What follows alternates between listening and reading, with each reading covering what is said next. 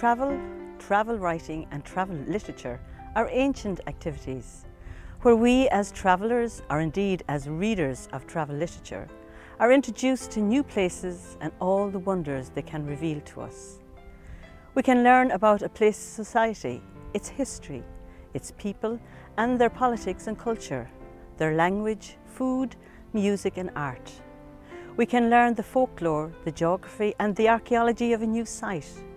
We can learn about the local tales and fables in mythology and about real political upheavals, about natural and man-made disasters that shape a land and its people, about the rebels and patriots who were revered or vilified by a community and its citizens, and about so much more. This year, for Galway Public Library's Great Read programme, we want to take you on a ramble through some of the beauty and the wonders of County Galway, as discovered and seen through the lens of several travel writers that have gone before us.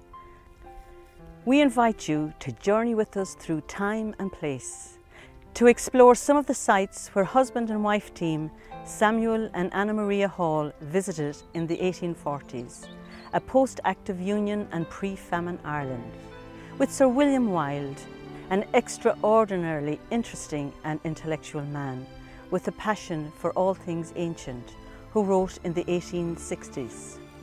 The third writer we will journey with is Ulsterman Richard Hayward, an actor, singer, musician turned travel writer, exploring the highways and byways of the new and evolving Irish Free State between the 1930s and the late 1940s. Our guides on this ramble are two experts in all things Galway, Dr. Jim Higgins and Michael Gibbons, each with a deep love and passion and wide-ranging knowledge of Galway's heritage and culture. So as Wilde said, let us Westward Ho. The earliest travel account we have of Connemara is a wonderful one, John Dunton. Dunton, of course, is a book dealer from Dublin. He's travelling west and he's really excited that all over Ireland the Gaelic world has been destroyed, but he hears in Connemara there are still the holdout of the old Gaelic elite. So in the valley here, he comes to the valley in 1698, guided by one of the O'Flaherty lords. Probably picked him up in Mycullen, could even have been Rory O'Flaherty himself, the famous now dispossessed Gaelic lord. He travels into the wild mountains here and he's at a hunting booley. So a booley is a seasonal settlement in the mountains where cattle were brought, normally dairy cattle, and they were milked. And it was a whole part of the whole rhythm of life here in the mountains. But in the case of Dunton, he's lucky enough to be at a summer hunting party. So the Gaelic elite are here, they're in a long thatched house, there's a raised platform on one end. He describes, for example, them getting ready for a party. The women in the house peeing into the ashes off a turf fire and using the hot ashes to streak their hair. So a lovely little organic shampoo, late 17th century style. He described a priest, a whole retinue, and then they go hunting red deer in the valley here.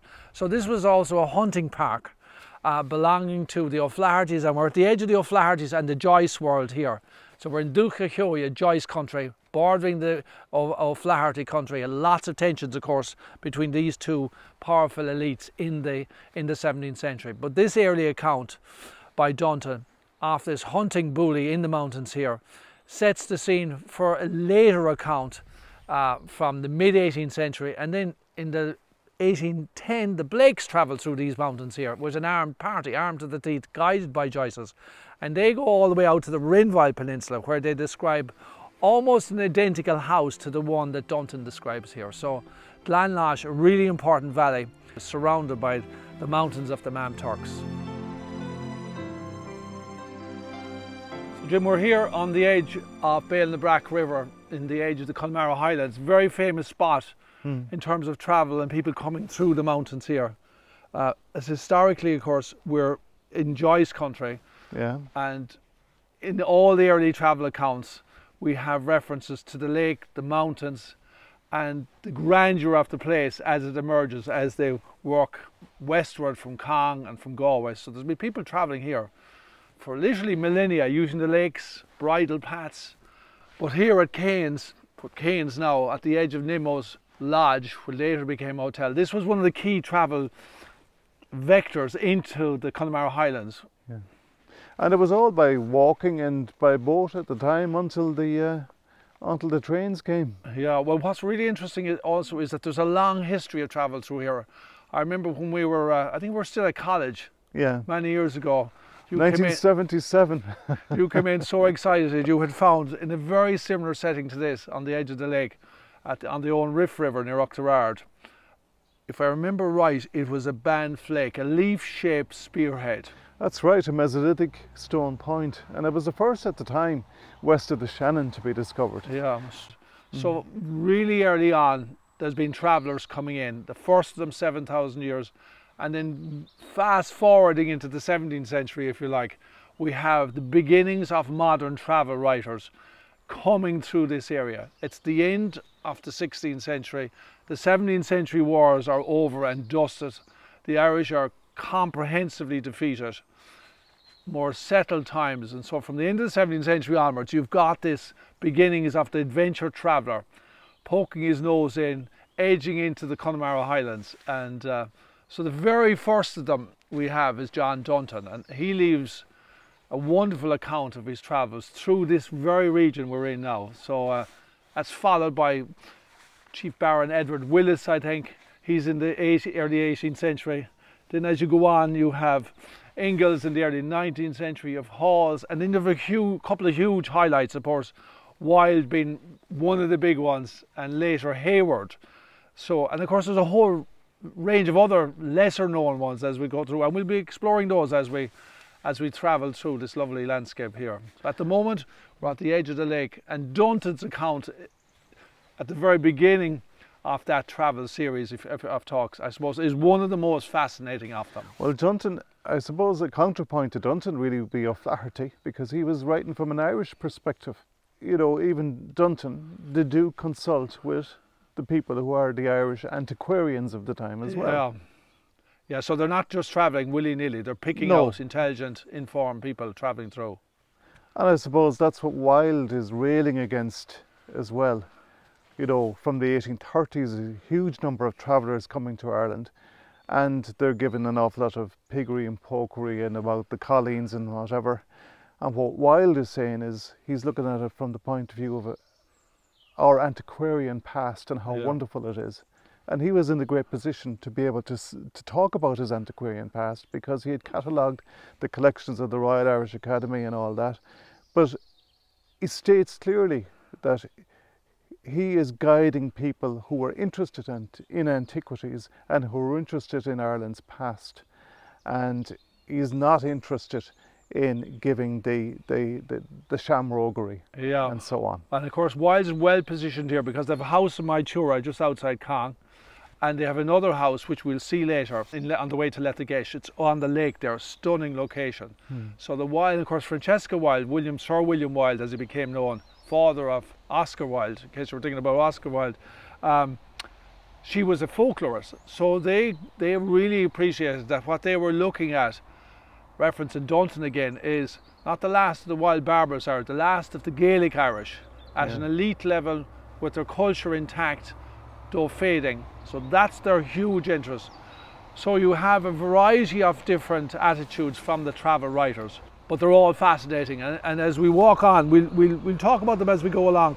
But here, this setting here, I think is really lovely, because you have the backdrop of the mountains here, and that's one of the things that people hits them immediately, these wild mountains that they're travelling through. And they were wild at the time because there was no roads as such here. They were travelling in by boat quite a lot. Wilde, as you say, in particular, was travelling by boat. Chief Baron Edward Willis, their officials, they're called English officials, they're coming up here by boat, they're fishing on the lake. And then there's bridle paths. There's no roads here until the beginning of the 18th century. And the first road really into this part of the valley was built by Alexander Nimmo, and this was his beautiful house up here on the hill, and that becomes the focal point for all subsequent travellers through the valley here. And there's a lovely engraving of it in Halls, Ireland, and people refer to it, Wilde refers to it as his pay office as well as his dwelling. It became a hotel, and you know, the tradition was that people, when they were being paid, went in one of the doors on the upper level, and went out the other door once they were paid. We'll head on, Jim, here, because we've a lot to explore yet on our journey through the Connemara Highlands.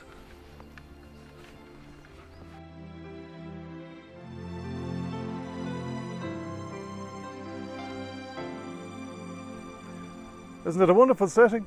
Yeah, it's extraordinary. We're in the sort of northern end of the Man Valley here in this magnificent little Ulta Bioga, it's called. It's a little early church site, dominated by Joyces, some Wallaces, Kynes, and of course the O'Malley's are associated with this valley more than any other family. And Jim, the other interesting thing is here, in the valley from the Bronze Age onwards, you have the use of white quartz.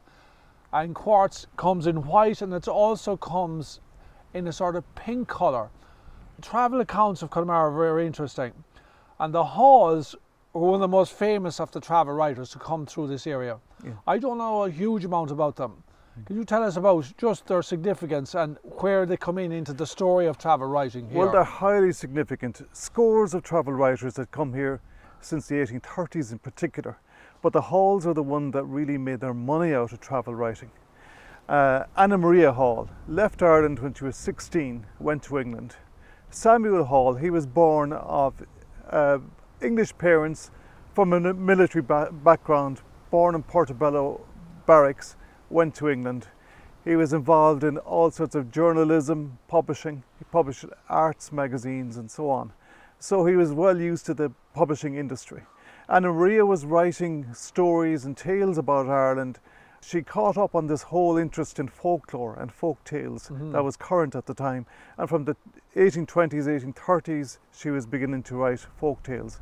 As a pair together, they were highly successful. They brought out a wonderful book called Ireland, Its Scenery and Its Character. And in a way, it was a deluxe travel book. It was originally brought out in parts by the 1840s, 1841-42 was being published. 1843, you had a 3-part set, and that went into numerous editions, deluxe editions, American editions, and so on. So they were writing about the whole of Ireland, not just this area here. But this is a sort of valley, and this is a sort of area that they took great delight in. This was a sort of the wild Ireland, the Irish Highlands that they referred to. Yeah. And this was the sort of area that they thrived on. Wilde, his area was really the Corrib. He didn't really come as far west as here. Yeah, what's interesting about the Wilde is, Wilde's Lough Corrib is the focus, though they do have a house further west. In his travel account, if you like, he doesn't come quite as far north as here. Yeah. He stops sort of on the Corrib itself. He doesn't travel up. So that's why the halls are important as well, in that they're describing all this journey through the valley here and further west as we go along. Well, they had an international audience as well, and they dedicated their book to Prince Albert, His Royal Highness Prince Albert, and they made sure that they had all of these people on board. They brought artists with them as well. Now, most travel books were illustrated by engravings and so on. Engravings in wood, engravings in metal and so on. Now, the halls used the work of various artists, Fairholt, for instance, people who had illustrated material for the Journal of the British Archaeological Association. But they also brought with them, on 2 of their trips, Evans of Eton. Now, he was the son of an art teacher, and he was a great artist himself. He taught art at Eton. There's a wonderful collection of his watercolours. Yeah, and actually one of the watercolours, because I got to identify where they were, was actually of this particular site that we're in. And exactly, it's a beautiful, beautiful image of it. Yeah. But what's also amazing about the halls is that there's a big investment in their publications, and it's published and sells out. So there's an audience for it among the British public in the pre-famine times. So there's the beginnings of that adventure travel excitement about Ireland. You know, Ireland is on the agenda for the travel market. It's not just heading off on the Grand Tour. The Grand Tour now extends well into the west of Ireland, all over across the Highlands, and they're picking up on that, the burgeoning middle class, if you like, of Victorian England. They're picking up on it, and that's their market, of course. And it's a huge market, and William Evans benefited greatly. He was able to go to his students and he was able to maybe go to the houses of their parents, do watercolours and whatever. He had an instant market there, but he exhibited widely all over the world. And what's interesting about the accounts though is some accounts are looking at the romantic scenes, the mountain, the peasants in the street, the fishermen on the shore, but there's also underlying that, you know, unbelievable poverty, which they gloss over to a degree, because once you hit the west of Ireland here, this was a seriously impoverished part. So some commentators are commenting on it, others it's a bit of decoration to sort of decorate the natural wonders that they're going through. And the area was heavily lived in. You can just look around here, and if you look closely, you'll see on any of the ridges here, you'll see that there was an immense amount of cultivation here. Yeah, one of the early accounts actually describes seeing the ridges on the mountainside, and says there were clearly old ridges that were referenced that the Danes built them. Yeah. So while we look at these cultivators running right up the hillside here in the 18th century as the population is booming, there are other elements in the landscape, as with this site and the fort further down, that are going, and the quartz. Yeah. You know, there's quartz standing stones here in the area as well. One of the things though, Jim, is nearly every site we visit, you always pick up on a feature that I've been at, around and looked at and actually not seen. And this fantastic example here of a grave slab with your quartz cross and the quartz referencing the sacred and symbolic colour, purity, innocence, death, hope for the afterlife. You have it here on this grave, and as the quartz here, this grave is clearly still tended, if you like, but the gravestone itself is quite fascinating, something I had missed out on when I first surveyed this many years ago. It is, because, you know, even on the Arden Islands, you go to the Arden Islands, places which where the language is widely spoken, or Connemara, whatever, it wasn't really up until the present century that people began again to inscribe inscriptions in Irish. This is an interesting one because there was a sort of revival of the use of Irish in places like Louth in the 18th century. In parts of the west of Ireland, that revival didn't take place until after the Gaelic League had been established. But here you have an interesting one because the inscription starts off Ahirna, our Lord, Jane Troker, or something like that is the first line of the inscription, and then it breaks into English.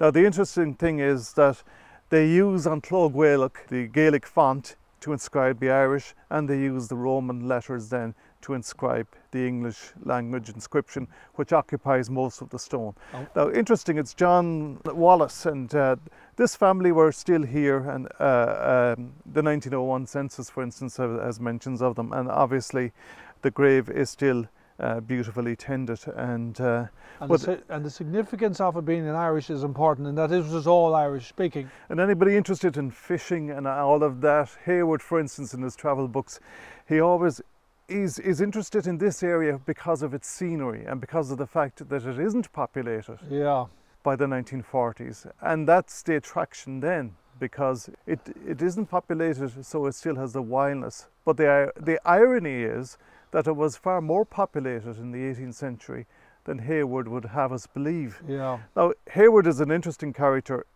When he's writing about this area, his emphasis is mainly on either fishing or scenery.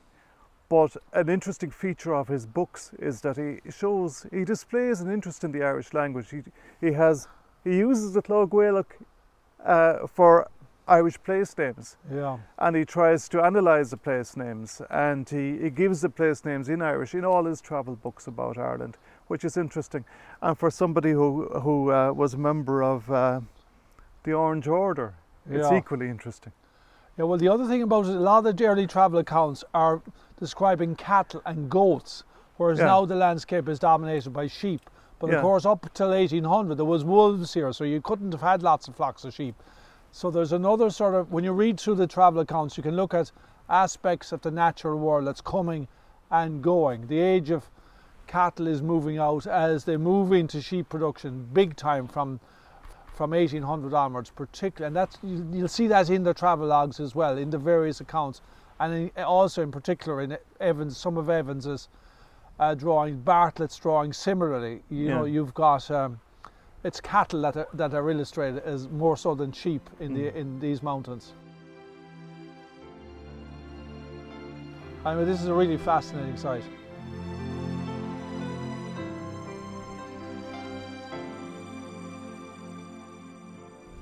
So they were coming out here by car, in other words, horse-drawn vehicle.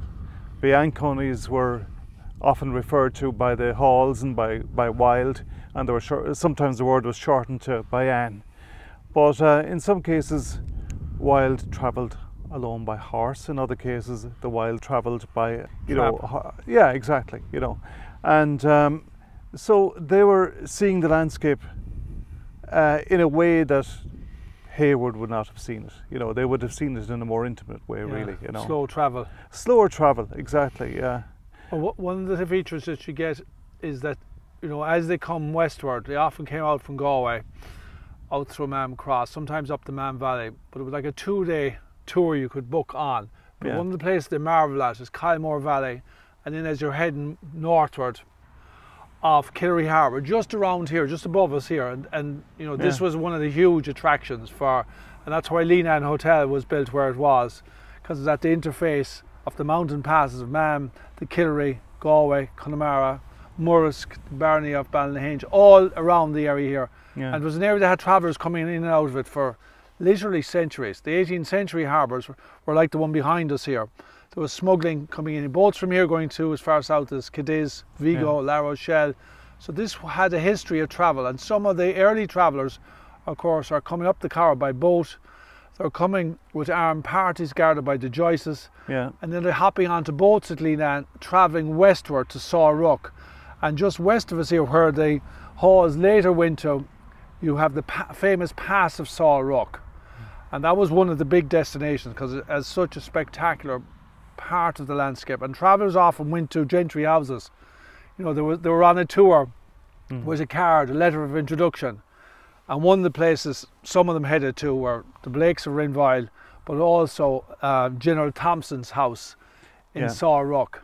It was like the Georgian Society in a way, going on a tour of the local gentry in the big houses. But they would have, this pier here, they would have been able to go across at this fording point across the Killaree as well. Because this was the ferry point, going across to Bunduracha, which you can see the quay across here. So this was one of the major crossing points, because it saved you this huge journey in and around the Corrib. So very significant part of the travel architecture, if you like, of the area is this here harbour behind us. And of course, in 1907 you had the Royal Navy coming in here, and you have the wonderful shots of the Royal Naval Fleet in the harbour behind us here.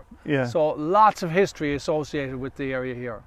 And even over here, you know, the expression dragging the devil by the tail, I believe that could be applied to that notch in the hill over here at Sawrock. That's the notch where the devil, having chained to the ground by saying Rock, makes a run for it, and the chain bites down, and that gives us the pass. One of the features of the Pass of Sawrock is that notch cut down through the rock, coming from Bunnahown over to Little Killaree itself. And this was always equated with the Scandinavian fjords, of course. This was what people came to see. And as you can see, even today, you know, you have people travelling on it because it's the fjord. It's the only proper fjord in Ireland today. Fascinating place. We're here on the edge of this very historic little valley, a little gem, a jewel in fact. A lot of the travellers' accounts are actually heading for here because General Thompson is here in the 19th century, and he's complimented on his contribution to the landscape, improving it, planting trees, building new farms, building roads, harbours, quays, the whole works, including a little Anglican church which is just tucked away in the trees behind us, close to the site of the original church, which is a very famous place because we have great accounts of it from the 19th century, and that was the original Sawrock, ruined monastery with its 2 holy wells. We'll be seeing that later.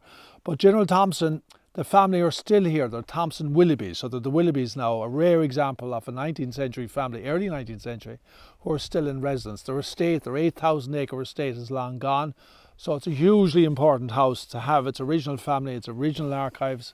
And the Thompson, General Thompson, firebrand evangelical, Anglican missionary, if you like. So he's civilizing the landscape, but he's also converting the local population here with inducement on occasion. But he's actually good to his own tenants in that he describes the importing of food in here during the famine times and builds a barn on the edge of the tide here when he brings supplies in from Westport. But he comments at one stage when the ships are coming in that all the boatload of aid coming into his own tenants is robbed by the starving islanders further out. So this area here is very well documented among a series of travel accounts from the early 19th century onwards, by the Blakes, by the Halls and the Wildes later on. So it's just the whole natural setting here is so beautiful. A desert oasis in the middle of the wild Connemara Mountains. So we're in this incredible ancient graveyard here. The Willoughbys, Thompson Willoughbys, the landlords, are on top of the hill. This is the ordinary people, but it's on an ancient site, the early monastic site. And if I'm right or wrong, this was the sort of classic site for travellers coming through because of the sort of exotic features you would see here. The traditional graves, the wild mountains all around it. But then the tradition of placing a clay pipe on a grave was very much a feature of this. And the Belfast Naturalist Club, among the features and among the members, was one man in particular who recorded the clay pipe tradition here. I've forgotten his name now, Jim. Would you give us some context on his name again? I've forgotten his name. Yeah, well, Robert L. Welch, he was a member of the Royal Society of Antiquaries, of a huge number of field clubs. He was a photographer, professional photographer, and he had a great interest in antiquities, archaeology, history in general. And he took 2 photographs. And those 2 photographs ended up in what we might term commercial travellers' guidebooks. There was a whole series of these commercial guidebooks. The Great Southern and Western Railway, for instance, they had their own guidebook to the country. And his photographs of the clay pipes on the graves ended up in that. What was the significance of the clay pipes on the grave? Well, that was all part of the wake tradition. Oh, right, okay. The clay pipes were given out free, like confetti at a wedding, whiskey at a wake, all of these things were given out free. It was part of the hospitality of the wake. And sometimes people would take home the clay pipes. In other traditions, what they would do is bring the clay pipes to the graveyard and place them on the grave of the deceased. And that was a tradition here in Salrock. It was a west of Ireland tradition, really. Yeah. You had it in Renville as well, and then you had it in Achill, places like that. But it was sufficiently unusual for Welsh to associate it with an unusual tradition. An exotic tradition. An exotic tradition, exactly. That was it, really. And of course, that's behind so much of the travel writing in the 18th and 19th century. Connemara is exotic. The women are wearing petticoats. Yeah. The men are wearing braid jeans. And the whole culture, of course, is one of the things they comment on. Even the most impoverished families will have a good send-off.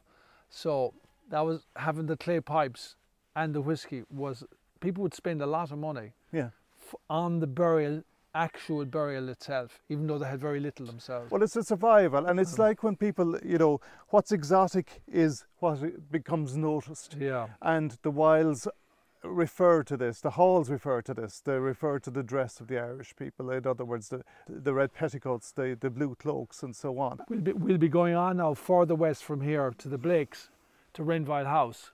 That's right, and they also are describing this exotic world that they're moving into around 1812 when they come for the first time here. Well, the other thing about it is that Sir William Wilde did a guidebook to Madeira. And the thing that is important about Madeira is the thatched houses. That's what people notice today. There's very few of them left. But the other thing that they notice, and you see all the prints of and all the tourist tack, is of the traditional dress. So he noticed the traditional dress in Madeira. Yeah.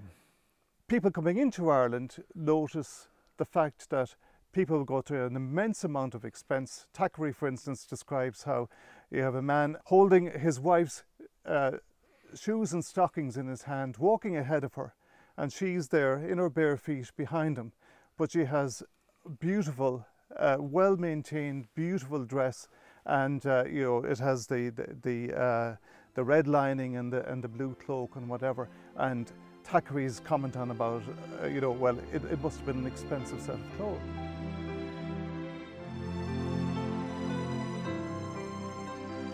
That's a fantastic island retreat for the Wildes. Yeah, it is. It's on its own little peninsula jutting into the lake, surrounded by woodlands, classic sort of gentry hunting lodge. Yeah. In fact, it was a fishing lodge that they used. And Oscar, of course, the famous son of Francesca and William Wilde, wrote letters there as a young teenage boy fishing in the lake. And of course, both his parents were incredible in that the amount that they published in their lifetime in lots of different fields. Francesca published on the folklore of Ireland, and in particular the Síscéalta, the fairy legends of Connemara, and the islands in particular, the islands behind us, Inishark, Inishbofin, and a wonderful collection of stories about the Síscéalta that she recorded at the time on the islands here. Yeah. And of course, you know, William, his Beauties of the Boyne and Blackwater, and his book on the Corrib, Corrib, its shores and its islands, and Notices of Lough Mask. Those were the two classic books of his. And apart at all from his catalogue of the all the antiquarian collection in the Royal Irish Academy. Yeah, one of the finds which he mentions collecting in Connemara at the time were 3 polished marble axe heads found under a tree at Uachtarard. Yeah. And he also illustrates some stone molds from the Bronze Age carved out of soapstone, and there was actually one of them found here in Culfin. He doesn't illustrate it, but it's a famous mold from right just down the road from where we are here. So the Wildes were just an incredible, complicated family. And of course, she wrote for the Nation newspaper under a pseudonym, Speranza, while he was being knighted for his contribution to the empire. And he made a point in his book on the Corrib, he made the point that he wasn't going to be involved in party politics. And he specifically mentions that he wasn't going to mention the Fenians, he wasn't going to mention Young Ireland, and he wasn't going to mention so many other things. And of course, his wife was involved with all the Young Irelanders. Yeah, so complicated family history over dinner. But once he was knighted, of course, she seems to have dropped her revolutionary credentials, and he was knighted for his study of the Great Famine in Ireland. That's one of the great studies that he did, and that's what he actually got his knighthood for, not for his antiquarian work, but for his analysis as a doctor of the effects and the terrible tragedy that the Great Famine inflicted on these landscapes. One of the guys who comes after him, of course, in the same area is Hayward, and he describes this amazing stone fort almost within sight of the Wildes hunting fishing lodge on Lough Muck and Lough Fee, and it's literally about 1.5 miles just further west down the valley, and it's up on the top of a spur. It's a stunning early Christian, maybe Iron Age fort, one of a whole series that goes from the Corrib up through Glenlosh, where we were earlier, down into Glencroft, and all along at strategic points you have these stunning little stone forts, and Hayward is the first one in print to mention that lovely stone fort up on the bluff between the Lough Muck and Lough Fee. And the Halls came to this area and brought Evans of Eton with them. Yeah, and Eton, Evans of Eton was very important, because right here we are now, one of his classic and most important paintings was done. It was off a fisherman's cottage on the shore, literally 1 foot in the tide and the other on the land, far tall of his thraw, a man of the land and the sea, and you have a boat hauled up in front of it, a thatched house, almost certainly made from driftwood, the roofs are from Juiceach, Bogdeal, and some timbers holding down the roof, and in the background you have the clustered hamlet on the hill just to the west of us here. So it's really one of these classic scenes. The other one, of course, is further west at Renville House, and from here along this coast he sails to make his other classic painting, which is at Keem Bay, another fisherman's scene, a cottage on the shore of that stunning beach, which you can see on a clearer day from here. So all 3 groups of writers were responsible for a lot, really. Yeah, I mean, they give us the big image. They're the marketing team, really, for the future tourism industry, which develops and grows legs for the next 100 years after their time. You know, Humbert Craig was brought along to illustrate one set of books by Hayward, and Raymond Piper illustrated another. So really did an awful lot for the art world as well as for tourism, the antiquarian world, and so on.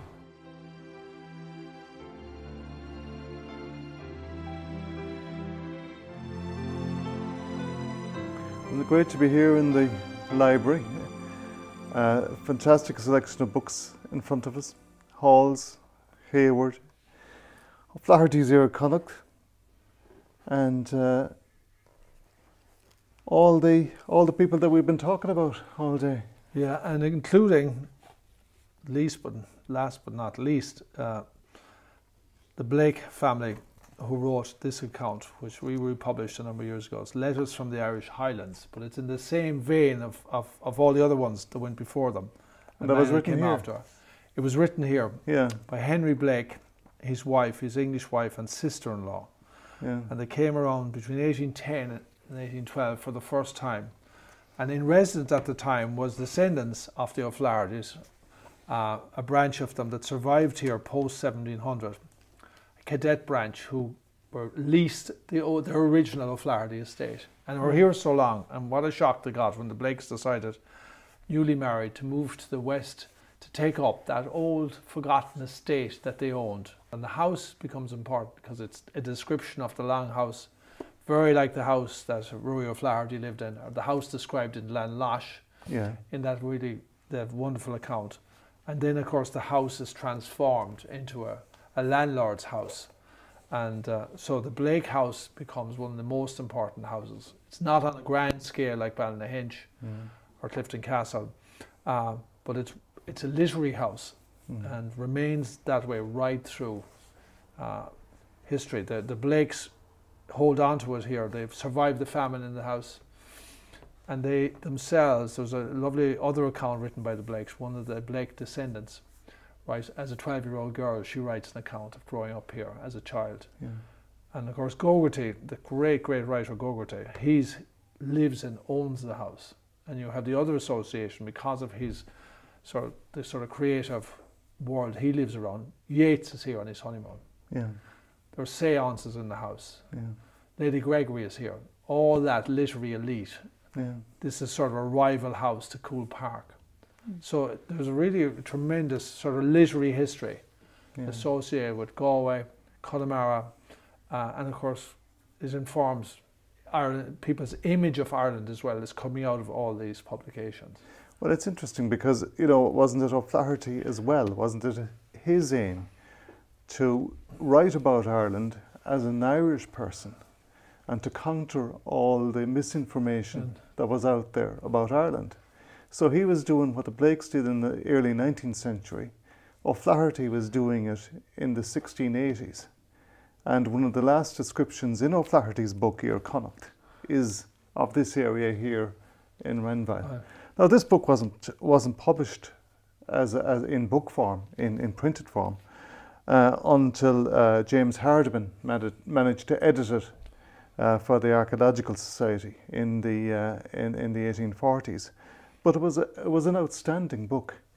O'Flaherty was a great historian in the sense that he had written Ogygia, and that was to give a good impression of Irish history, a chronology of Irish history, and to counter all the raw maish that the foreigners were writing about it. Yeah. And his Westward Ho Connacht then, written in 1684, that did the same for this area in the sense that it was the first book written from an Irish perspective about an area that he knew well. He was born in Auchnanure Castle, so he would have been the last of the O'Flaherty, I suppose, hierarchy. Yeah. So very exciting place. And of course, what's lovely about it, the view from the window here, you're looking right on to Tully Mountain, with a Neolithic tomb that side of it, a medieval castle that survivors of the Spanish Armada came ashore. In northeast of it, from the other side of the hotel, you look at Crowpatrick, and you're looking north to Cahir Island and the islands of Achill, where Evans travelled up to, and Clare Island. So it's really exceptionally important house. And you have Evans here. These are some of the sketches that Evans did. This is volume 3 of Hall's Ireland from the 1840s, 1843, and some of Evans' sketches decorated. And some of them are from this area. Yeah, there's some more. There's a couple of lovely ones also of where we were in Saw Rock, off the actual pass of St. Roch. Yeah. And yeah, so there's They're wetting this particular one here. Oh, Fairhole's drawing. Fairhole's drawing off the pass with the cairns on top of it, where the coffins were rested.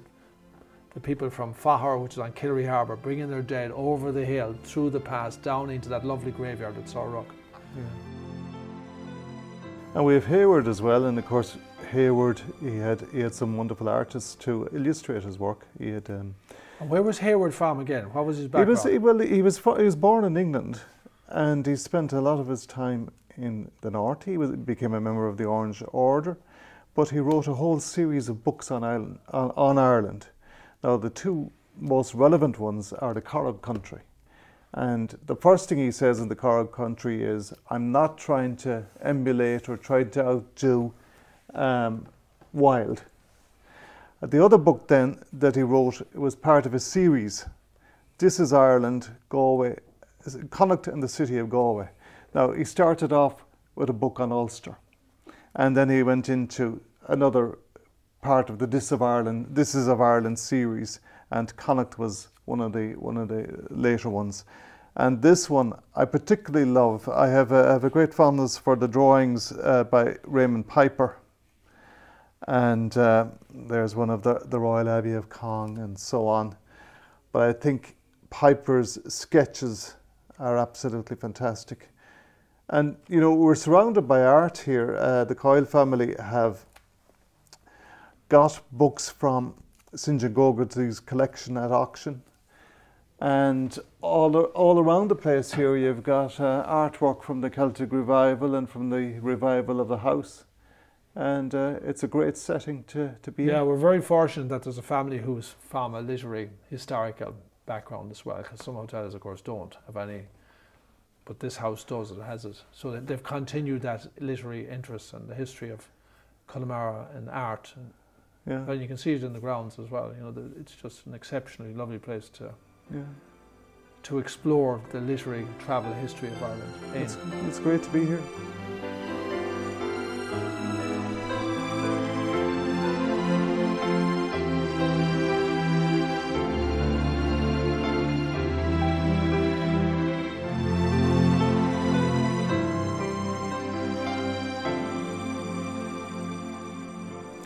We've shown you a little of County Galway as seen by some amazing and very hardy travellers, given their mode of transport in the 19th century. No warm vehicles or air-conditioned rooms for the halls or wild. Firstly, an expedition and examination by the halls of pre-famine Ireland, and quoting from one of their volumes, where they talked about the different living conditions that were in Ireland at the time. And I quote, "Their houses were heaps of rude stone, uncemented, rounded at the gables, roofed with fern, heath and shingles, fastened on by straw beds." And then the rich, detailed account by Wilde, written just a short number of years after the famine, but prior to the Land League. We then skipped some 60 years to see how Hayward viewed Ireland, the new emerging republic, where poverty, hardship, unemployment and immigration never seemed too far away. And yet, we still have a rich archaeological, historical and cultural heritage that is ours to nourish, protect and to be proud of. Learning about our past and how our forefathers worked, played and prayed helps us to learn something about ourselves. The DNA of our landscape shapes us and shapes how we work and play today. We hope our ramble, short as has been, has whetted your appetite enough to entice you to enjoy not just the literature that we have revisited today, but the fabulous sights dotted around our county. In the immortal words of Sir William Wilde, "Westward ho, let us rise with the sun and be off to the land of the west, to the lakes and streams, the grassy glens and the fern-glad gorges, the bluff hills and rugged mountains, now snow-capped, now revealed in azure or bronzed by evening's tint as the light of day sinks into the bold swell of the Atlantic and leaves his reflection in long level streaks of crimson, green and orange. Among the greyish purple robe of twilight, when the shadows of the headlands sink deep into the placid waters of the lake.